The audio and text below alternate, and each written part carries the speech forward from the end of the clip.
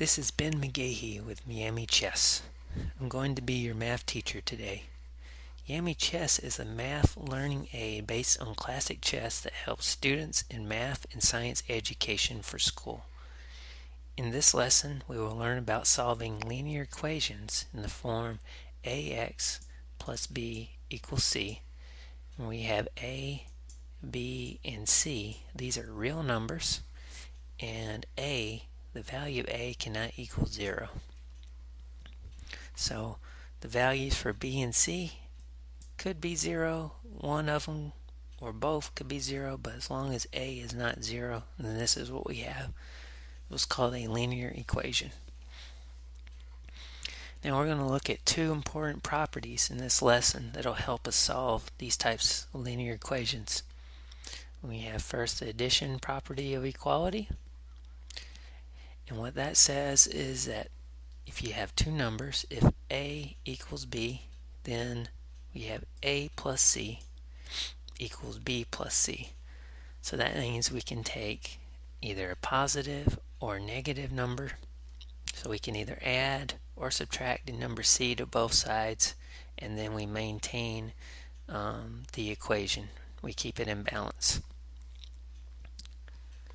So remember, if you're adding, subtracting c on this side, you also have to add or subtract c to that side to keep the balance in the equation.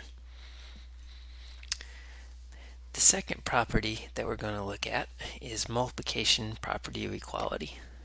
And that states that if a equals b, then a times c equals b times c. So that means we can take a positive or negative number, c, to both sides and multiply it to both sides. So if you multiply c here on the left side, make sure you multiply the same number c to the right side to keep the equation balanced. These are two important properties that will help us solve linear equations. So let's look at a couple of basic examples where we have the addition property of equality, and let's just say we have x plus 3 equals 8, and we want to solve for x. So to get x by itself, we have to do something to both sides of the equation to get rid of this value of 3. We have to get this 3 to the other side with the 8. So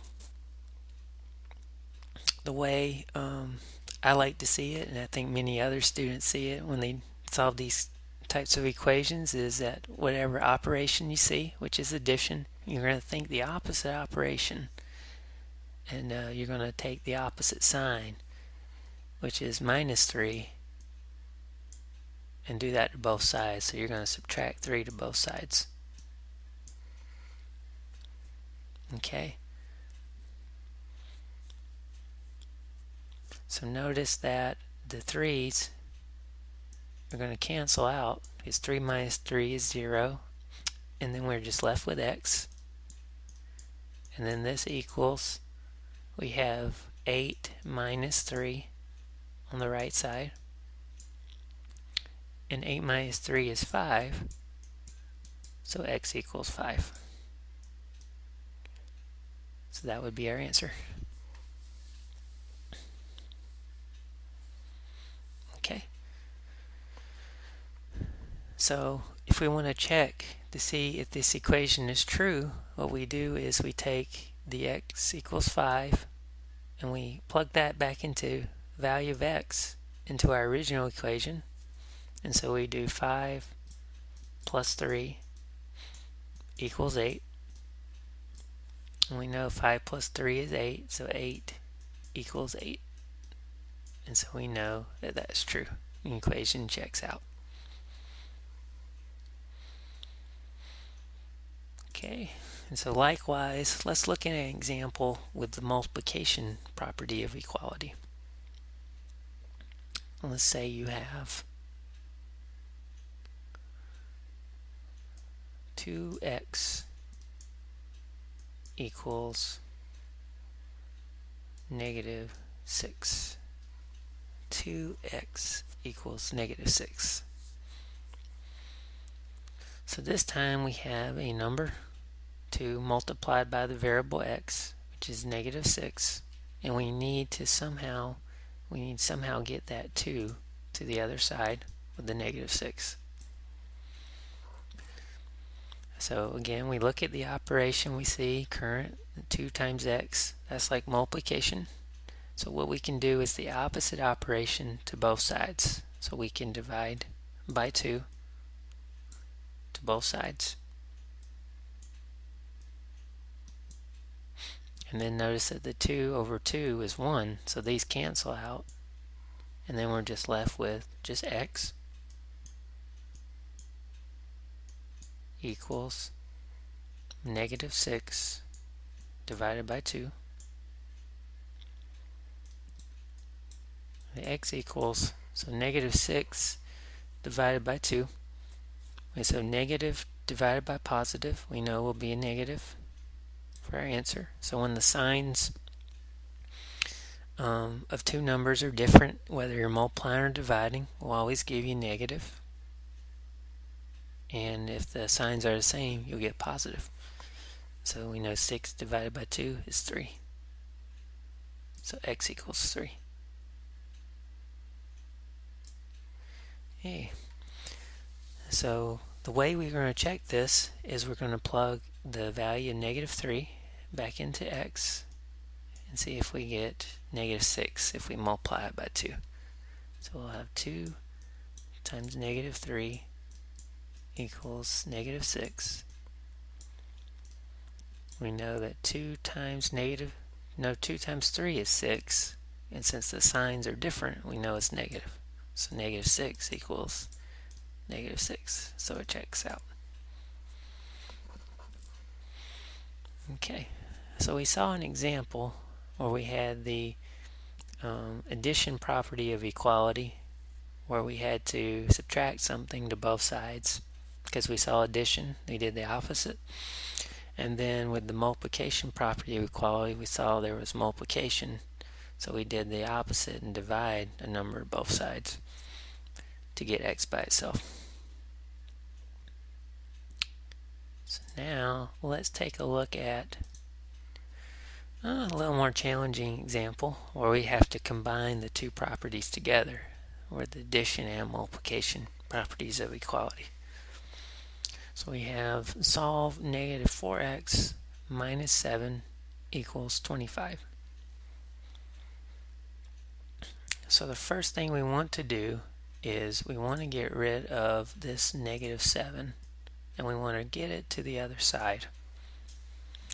And we see that it is the operation is subtraction, right? So if we do the opposite of subtraction, that would be addition. So the opposite of negative 7 would be positive 7. So we'll add 7 to both sides.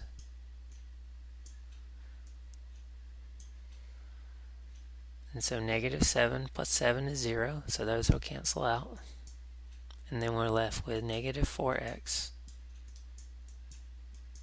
equals 25 plus 7. So let's see, so we do 5 plus 7 is 12, carry the 1, so 1 plus 2 is 3, so that would be 32. So we have negative 4x equals 32. And then we're going to try to get the negative 4 to the other side with the 32. So we see that that is the multiplication property of equality. So if we see that this is multiplication, we have to do the opposite operation, that's division. So we'll divide by negative 4 to both sides. So negative 4 over negative 4 is positive 1, so those cancel. And we'll just give us x, and then that equals 32 divided by negative 4. So we know the signs are different, so our answer will be negative. And so 32 over 4, that would give us 8. So we have x equals negative 8. Okay. And so in order to check, we have to take our value, right, for negative 8, plug it into the original equation for x. So let's check that really quick. So we have negative 4 times negative 8 minus 7 equals 25.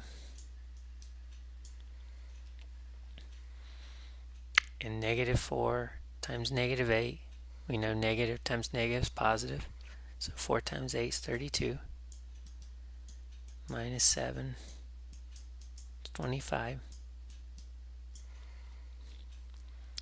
And if we do 32 minus 7 on the side over here, subtract. We can't take 7 from 2, so we borrow. We need 3, a 2. And then it's 2. Add 10 to 2 is 12. And so we have 12 minus 7 is 5. And we know that bring down the 2, so 25. So 25 equals 25. Great. So we know x equals negative 8 is the answer. Okay, so let's go to the you try problems where you can try these on your own. And I'll give you a few minutes to work on those. Feel free to pause the video and make sure you have a piece of paper and pen or pencil handy. And you probably don't need a calculator for these, but you can use one if you like, but I'd rather you try to do it by hand.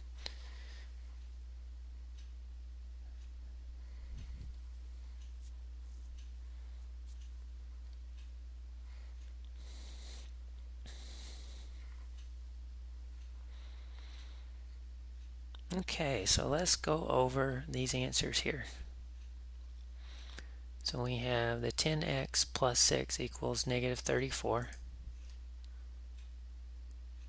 So the first step is to subtract 6 to both sides, right? So those will cancel. So we'll have 10x equals negative 34 minus 6. So if we add in two negatives together, we get negative. So it's like 34 plus 6, but with negative, so that's minus 40. And then we divide by 10 on both sides. Cancel. And we still get x equals negative 40 over 10. That's negative 4. And I believe that should be our answer. X equals negative 4. Great.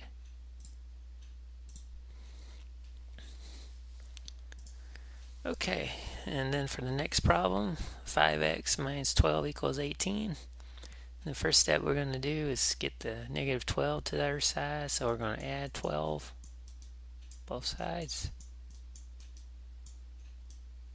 So the 12's will cancel, and we have 5x equals 18 plus 12.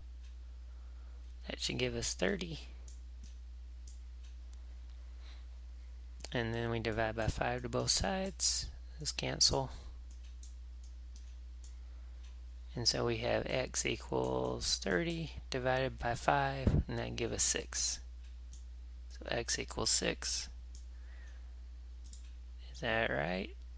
Yep, x equals 6. Okay, last but not least, and number 3.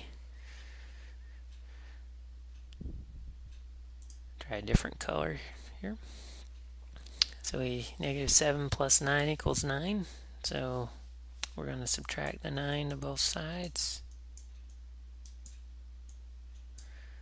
So the 9's cancel. And then we have negative 7 equals 9 minus 9 is 0. And then the last step is divide by -7 to both sides. So those will cancel. And so x equals 0 divided by -7. So we know the 0 divided by any other number besides 0 is always going to give you 0. So x equals 0. Is that the answer? Yes, it is. Great. So those are the answers. X equals -4, x equals 6, and x equals 0. And this has been McGahee, and I want to thank you for watching this lesson on solving linear equations. Please stay tuned for more lessons on YamieChess.com. Have a great day.